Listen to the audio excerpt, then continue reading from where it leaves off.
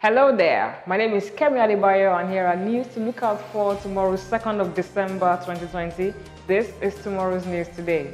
Now, COVID-19 update, European Union regulator to decide on Pfizer BioNTech vaccine approval. Madrid inaugurates new pandemic hospital. Nigeria, Ghana and Cote d'Ivoire have 68.3% of confirmed cases in West Africa. Senate again calls for removal of service chiefs as reps summon Buhari over security situation. Police arrest suspected killer of Nasarawa APC chairman. Buhari asks Nigerians to embrace gas as alternative to fuel. Senate confirms Yakubu as INEC head for second term. UNICEF reports Nigeria accounts for 15% of global deaths.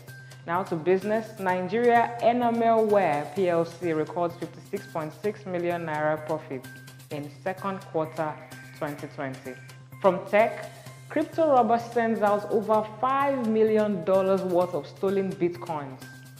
YouTube releases top 10 videos for 2020.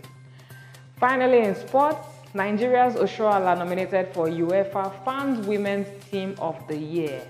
For more interesting stories, do visit our website guardian.ng, and you can also get a copy of the Guardian newspaper at your newsstands tomorrow. And don't forget to connect with us on social media via Facebook, Instagram, Twitter and YouTube at Guardian Nigeria. Thank you so much for watching. I am Kemi Adebayo.